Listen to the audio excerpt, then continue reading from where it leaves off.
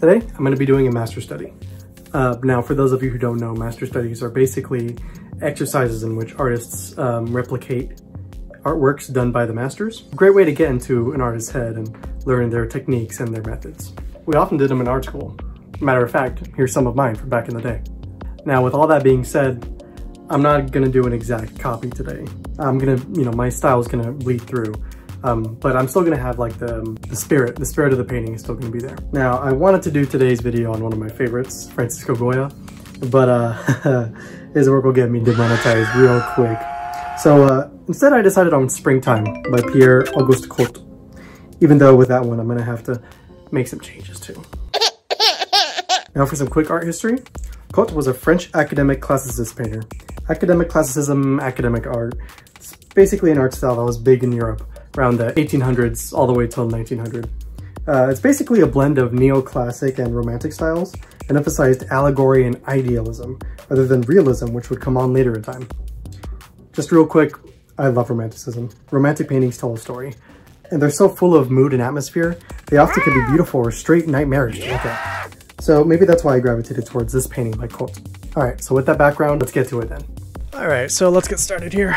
Right here, I'm blocking out some shapes, just trying to get a basic idea of where everything is relative to everything else around it. Right now, you can realize I messed up in drawing their legs. They look too short.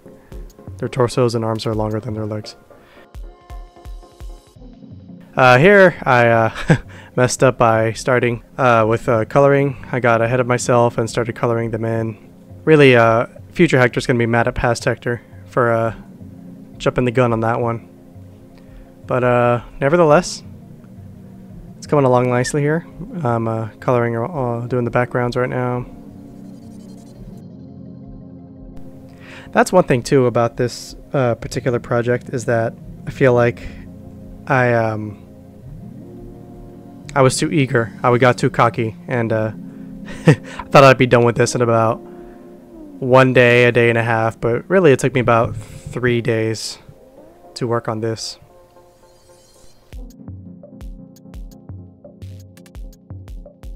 There you go. I'm fixing the proportions right there. Looks much better now. I realized her expression. I changed it. I don't know. I like the one I drew more.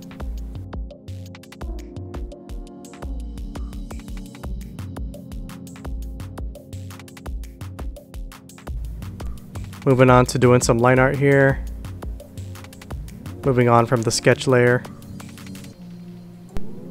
I like to think I have like a routine, but the way I started this project, I was kind of all over the place.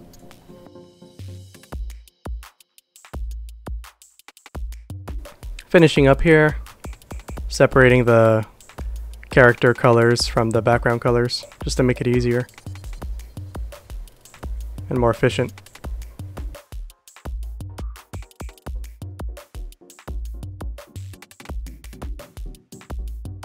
Trying to get the details on the shadow and the lights here.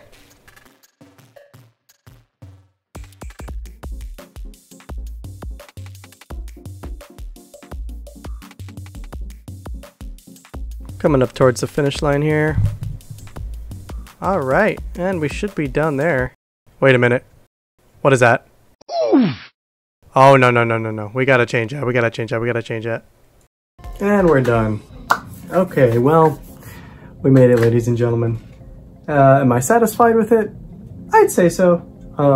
Are there some things I would change about it? 100% yes, but we'd be here all day if, I wanted it to be just right. But yeah, that was a master study. It felt nice doing that. I haven't done one of those in a while, so thanks for joining me. Thanks for watching. And staying tuned until next time, yeah? All right. See you, bye.